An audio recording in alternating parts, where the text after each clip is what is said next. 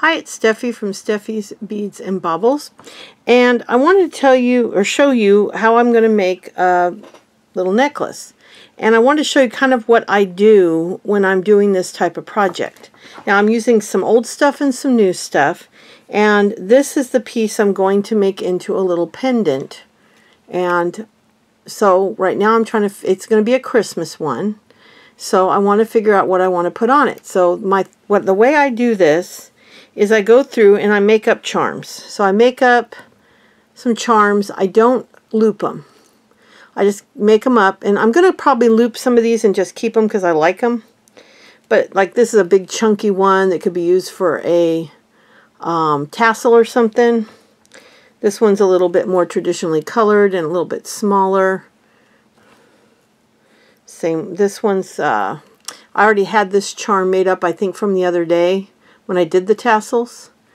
And this one I made up today because I like that silver. I thought it might go well with the piece. And then this was a big, heavy piece from an old piece of jewelry. And then these spacers, whenever I use these, some of them are new, but a lot of them are off of old pieces as well. Then I always have a bunch of these little kind of charms here. I've always got a bunch of these made up that can be used, and this is like a little bell here. But these little things are great because if you have a bunch of those, some of these are taken off of, now these aren't, but sometimes I'll have, like this one is taken off of a bracelet. These I made, I believe, the other day. And then I have charms like this Christmas present and some little snowflakes. And I've got these charms all out and a bunch of just different charms out. And then I've got all these charms that I made up the other day when we were doing the tassels. So, and some of these I already had made up. So I have a bunch of these. This was, I believe, off of a tassel that I took apart. That's an etched aluminum bead. It's very pretty. But this is a snowflake one. And here's another little snowflake one. Here's a little Santa where I took a glass bead and tried to make it look like his beard. I'm not real sure about it, but it was just something fun I tried. And then here's a little reindeer. This was already made up. And then I have this big one here that I'll probably do a new tassel on the bottom and make this into a pendant for another piece. Then I had a couple of these. I think I have a green one too. So I have a whole bunch of stuff out. But then I decided I was going to make a particular piece up. And so I made the first one, which is this piece here. And so I took this fan and I put this big bead on there. And I want to show you why it didn't work. Okay, so I put it on the jump ring. But if you notice, that bead sticks out. It makes the charm, I don't know if you can see that or not. Let's see. Hold on. I'm trying to show you. I think you can see it. The bead is too wide or too deep, and it's pushing the charm away from laying flat. So that didn't work. So I didn't like that. I have a bunch of these little fans. So then I did this one, which I really like. And that lays flat, and it's very simple. But then I thought, well, I have this long chain. Why not do a longer one? So I came up with this one. And it lays flat, and then it has beads that go all the way down. So I decided I'm going to go with this one. Now, before I close it up, I'm going to stick the chain in there. So that way I don't have to open it a second time. But I just wanted to show you that this is how I plan things. And I'm trying to keep these videos shorter for you guys. So I'm trying to do a lot of the... Now some of them I'll do from like I did the other one where I do everything from the beginning, or, you know, show you every step. But sometimes these shadows are driving me nuts, and I don't know. I've got a ring light basically on both sides of the camera. Let me see if I can pull this one closer, if that'll get rid of the shadows. It's ridiculous. I don't know what's going on, if it's the camera itself doing it or what, but I've got a light above, and I've got lights on either side.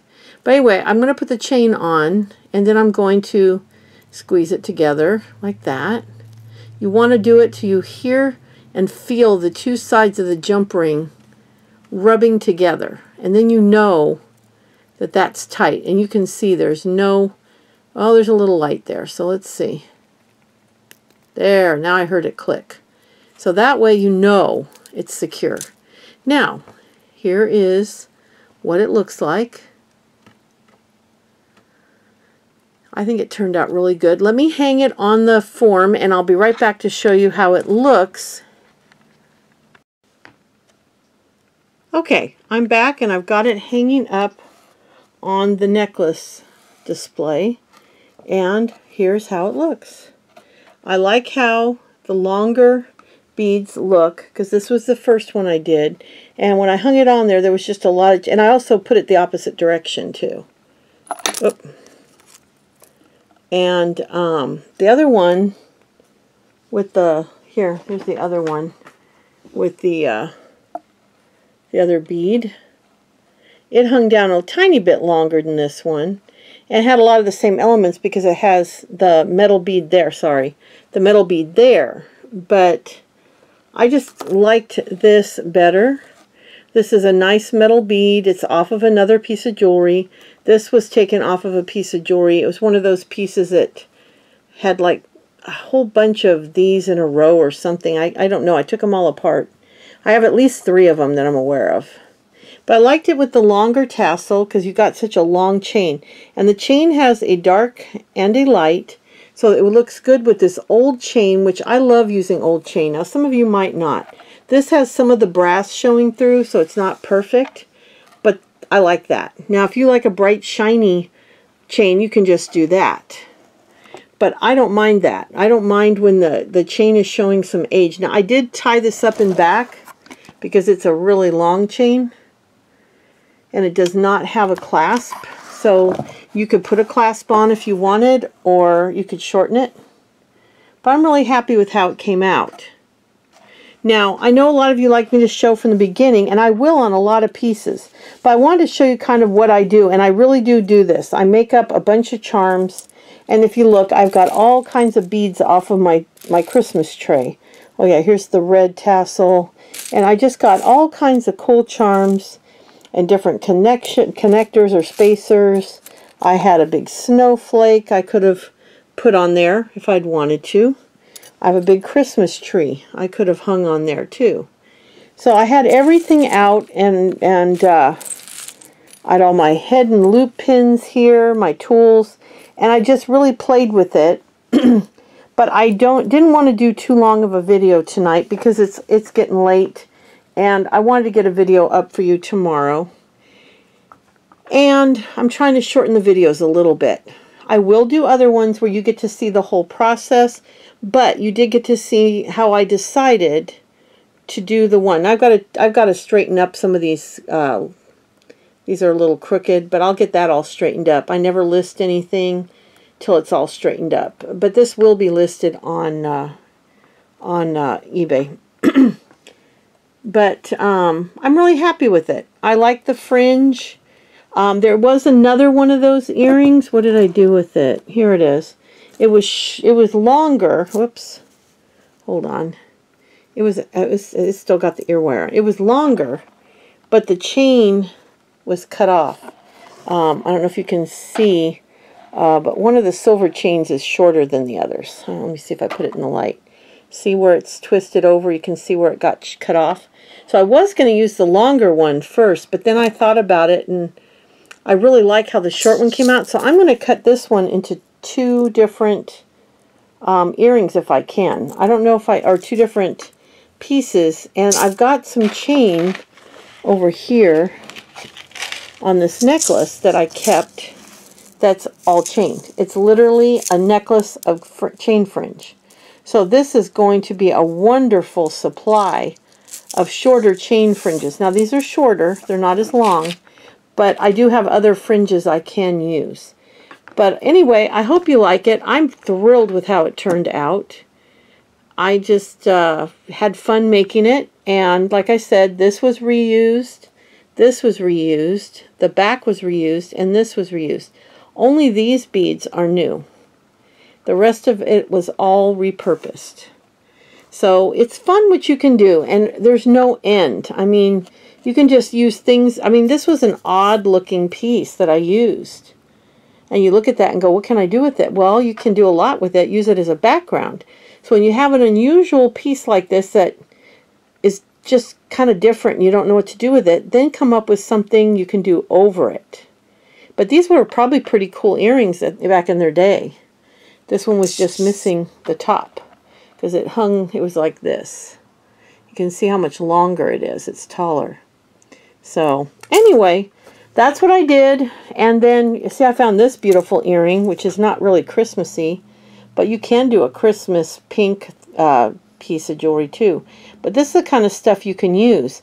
And let's say you like this bow, but you don't want pink.